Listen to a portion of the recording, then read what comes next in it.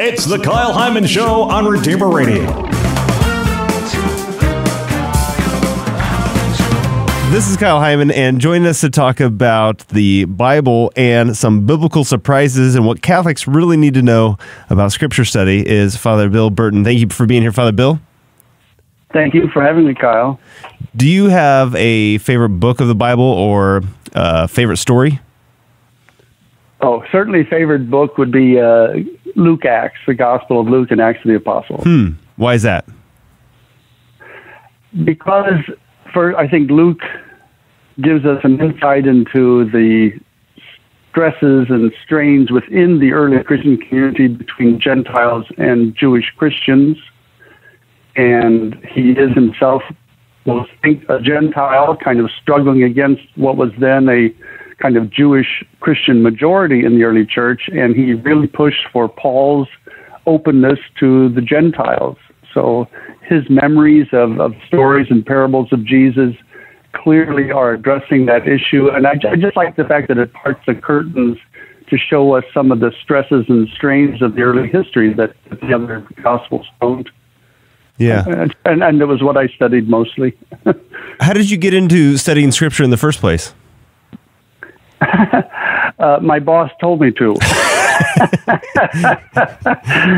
No, it was weird. I was actually going in a completely other direction my last couple of years doing my master's. I was headed for more pragmatic kind of clinical work with alcoholics and drug addict studies for my certification. And one day my provincial came in and said, we think you ought to go get a doctorate in Scripture.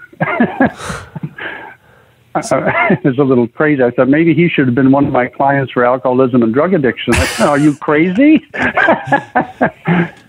Because that wasn't something that you were excited about or interested in? Well, I was very, and in fact, on my own, because of my own interest, I had done Greek and Hebrew, which was not required when I was in the seminary.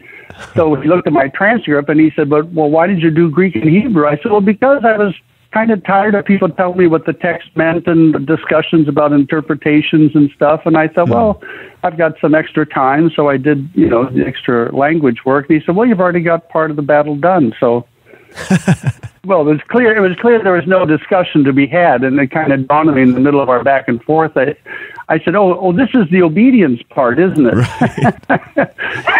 Right. So what do you think keeps people from studying Scripture?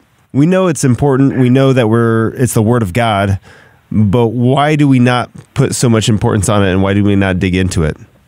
Kyle, I think Catholics and the terrible low biblical literacy rate amongst Catholics is just a historical inheritance. We had, so many centuries of fighting with the Reformers and the Protestant traditions who were emphasizing it. I think we got swept up for a very long time in our attempts to swing the pendulum in the other direction. I mean, we all heard horrible stories about our parents and grandparents being told that, Catholics don't study the Bible. And I think that's the biggest block, is this historical legacy we have, which has been over since the 1940s at least, if not earlier. And yet, Catholics still have this reticence and fear. That's one thing. The other thing, Kyle, I used to do a lot of traveling around parishes doing Bible study programs, and so often the pastor or the assistant pastor at the parish would tell me, God, I hated my Scripture courses in the seminary. So I think there's a reticence even on the part of the priests, the pastors and assistant, associates, because of their experience or their own reticence, or they feel like they're not competent in this area to stir up an interest at their parish level, So when we're talking about studying Scripture, how would you differentiate between studying Scripture and merely reading Scripture?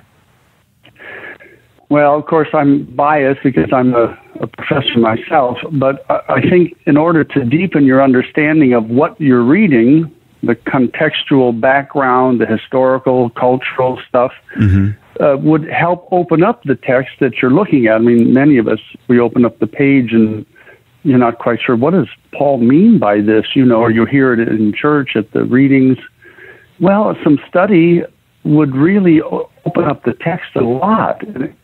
And I think you'd find it less intimidating. One would find it less intimidating, and I think really quite enjoyable and spiritually fulfilling, but it's a hard sell. So the first part of your book goes through some of the basics of Scripture. Can you talk about some of the first steps that people should take when engaging with Scripture and trying to get more out of it? Well, I think the first step really would be to do some reading outside of Scripture first. So get an easy textbook type. Textbook sounds intimidating too, I guess, but I hate to say it, but Kyle, but be like the Bible for Dummies book. Mm-hmm. And there are a lot of good Catholic introductions to Scripture. That would be a big help. The Catholic study Bible that has good introductions to the different sections and books of the Bible is a big help. It's kind of we used to call it in Rome a propedeutic, the stuff you do before you start studying to prepare yourself. I think the other thing is a 1-volume commentary where you can, you're reading through the Gospel of Matthew and you hit a confusing verse. Well, 1-volume commentary next to you, you can look up exactly that verse and see what the commentary has to say to explain the verse. It's kind of a toolkit, I think, that you should have at hand and prepare a little bit ahead of time. Yeah, how often do you think whenever we hit those stumbling blocks, do we either just not get that much out of it because we kind of just push it to the side, or maybe even get the wrong impression, the wrong interpretation because we don't understand the proper context? Yeah, I think you've hit on the reason that people kind of shut down when they hit challenges in the text, and that's where your own personal initiative in doing some preparation work. There's kind of a cycle I find in Roman Catholic lay people in the regular parish. They're a little intimidated. You start opening up some of the text and giving them some of the background. Oh, and then that little light over their head goes on, the aha moment. Uh-huh. And the guy in the pew, the lady in the pew realizes, oh, that's fascinating. Gee, that's so interesting. Well, then they're self-propelling. You don't have to tug them along anymore because their own interest and satisfaction with their beginning study makes them feel good and excited, and then they're propelling themselves on their own, One of the things I used to get from parishioners, I do these 4 or 5 day long Bible studies, and I often would hear somebody would say, Father, I've been a Catholic all my life, and I've never heard this. How come I've never heard this? And I always said, well, I got here as fast as I can. But the real reason is, for some reason, we Catholics kind of stopped at whatever the last Catholic school we went to. Mm-hmm. We stop at that level. And I said, well, your arithmetic skills improved and your English and reading and writing skills improved, but somehow we left the Bible study thing on the shelf and wonder why I'm 40 years old and I'm still puzzled by Scripture. So, well, we're literate. Go see if you can find a good Catholic resource, like I say, a 1-volume commentary or Catholic introductions to the Bible, and you can kind of do a lot of this on your own. Father doesn't have to, lead you by the nose. You can self-educate and stir up some of your own interest. It's hard. That's a hard sell too. I'm always very careful not to put the blame on the people or put the blame only on the pastors. Mm-hmm. Regardless of that, just start. Just dip your toe in the water, and your own interests will guide you, and you'll come through the other side realizing, gee, I never knew it. I really liked the prophet Obadiah. I never knew. I really liked the Acts of the Apostles or Revelation. Finally makes sense to me. That kind of thing. I would say it two things. The Bible text itself can be difficult, but also the church pronouncements can be difficult. That's written in churchy language, and as wonderful as those documents are, you can't usually at first glance appreciate what you're being told in the text. So, like I say, it's a hard sell. Only in the beginning, though. I think once over that first hump, most people find it's very rewarding, and that propels them to dig deeper on their own. Sure. We're talking with Father Bill Burton. The book he wrote is called Abba Isn't Daddy, and Other Biblical Surprises, What Catholics Really Need to Know About Scripture Study. And can you talk about some of those biblical surprises that you break down in the book? Well, the title itself is from the notion that the word Abba that we find in the Lord's Prayer and in Paul's writings many of us have heard in sermons and stuff that term is two things, that it's unique. No Jew before Jesus ever addressed God that way. And the second thing is that the word Abba is a very, very familiar and intimate term of endearment between a child and his father. Sure. But that's not true. And the man who kind of started this, a man, a great scholar, a German Lutheran scholar named Joachim Jeremias, who was writing in the 50s, he's the one that first proposed this. And even he later, in the 60s, kind of retracted, stepped way back and said, oops, I made a mistake. But that idea is so compelling. You know, it does sound very nice. It makes Jesus unique. We all like the notion of an intimate relationship with God the Father. So even on its own, the ball keeps rolling. It's like the mistake on the headline on Sunday is retracted on page 4 on Monday, but nobody reads the retraction. Right. You know, it's that kind of a thing. And we've all, many of us have, I was just talking to the pastor here where I'm living at this parish, and he had said, he'd heard that, for years and years.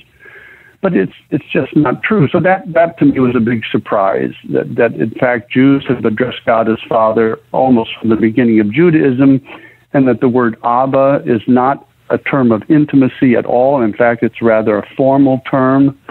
Even Paul, when he uses the word twice in his letters, he always translates that Aramaic word in parentheses after he says Abba. Then he says in Greek, that is the Father. Well, the Father is not a term of intimacy. And there were Greek words at the time of Paul for Papa and Daddy, very well-known words that Paul, who knew Greek extremely well, could have used if he meant to translate the Aramaic word as Papa, and he never does. So that's a surprise. Yeah. Can you give us a couple of the other surprises that are in the book?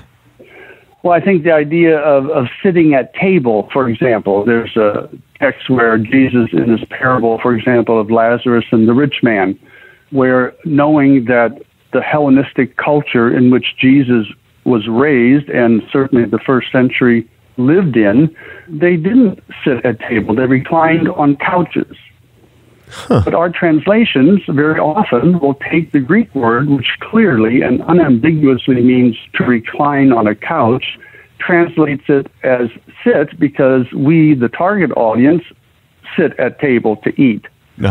Which is okay. There's a cultural difference there. But in the parable of Lazarus and the rich man, it makes a big difference because when Lazarus dies, Jesus tells us in the parable, where does God take him? Up to the bosom of Abraham. Well, that implies immediately in the Greek, he's reclining on a couch leaning against the father Abraham. Well, if they're reclining, that means they're at a meal. Lazarus is now celebrating a festive banquet in heaven, and he's the guest of honor of Abraham because of that one little phrase, reclining at table. If you don't understand that, it doesn't have the punch that it would have otherwise. Mm-hmm. And that's, I think, the kind of insight that some background study, it really opens up the text in ways that you can't get at if you don't have some of the cultural contextual background. Right. So that's one. Baptize, the word baptize, we've made it into a English verb, but in fact, all we've done is spell the Greek word in English or Roman alphabet. The word baptize means to plunge down, push down into the water.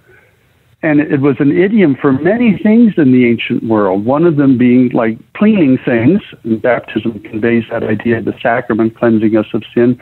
But it also, and this is where St. Paul takes this nuance, but it also was an idiom often, surprisingly, used for dying, either by being stabbed, by having a sword plunged into you, or you were plunged into the water in the sense of drowning. So when Paul says, do you not realize you have been baptized into his death? Well, I've always thought that was the weirdest kind of image. What does that mean, you're baptized into his death? Well, then you read the kind of the study of this odd verb, and you realize, at the time of Jesus and before, that was an idiom both for dying and for washing. And then it also makes more sense of our ritual of ancient baptism, which was the deacon pushing you down into the water so that when you come up, the first thing you do is take a breath. 3 times I risk drowning, and 3 times in the name of the Father and of the Son and of the Holy Spirit, I breathe in new life. Well, that word conveys a lot of that kind of meaning. So that's one I really like, because you can tie in so much about Paul's theology of baptism with it. Sure. And some of the stuff about church teaching on the Scriptures, I think also is a surprise to a lot of Catholics, that all the way back to the 1800s, Pope Leo XIII was telling Catholic scholars that you need to catch up with this kind of historical, cultural, linguistic studies, and really encouraging and demanding it of seminary professors. And then Pius XII, during the war, 1943, with his encyclical Divino Afflante Spiritu, people are shocked to learn that for over 100 years the Church has been urging us to do this kind of study, but most Catholics are unaware of it. So I think that's a surprise for many. Yeah.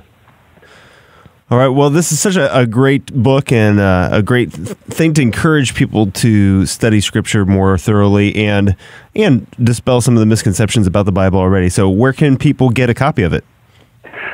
Well, the answer to all such questions, Amazon.com, of course. Amazon, of course, has it. It's Ave Maria Press at Notre Dame University as the publisher, and they have it in their catalog. Yeah, I want to really make clear, Kyle, one thing that's really important to me is the last thing I want to do is make Scripture look intimidating. You know, and as soon as you start talking about Greek and Hebrew and people's eyes roll up in the top of their head, they start to nod off. I mean, that's the opposite reaction of what I want. And this book, I hope, helps to get through that and make the Holy Scripture more accessible, not intimidating. Definitely. And people can get a copy of it. Again, it's called Abba Isn't Daddy and Other Biblical Surprises, What Catholics Really Need to Know About Scripture Study. Thank you so much, Father Bill Burton, for putting this together and sharing with us a little bit about your passion for Scripture study. I appreciate it. Oh, Kyle, thank you. I really appreciate your inviting me.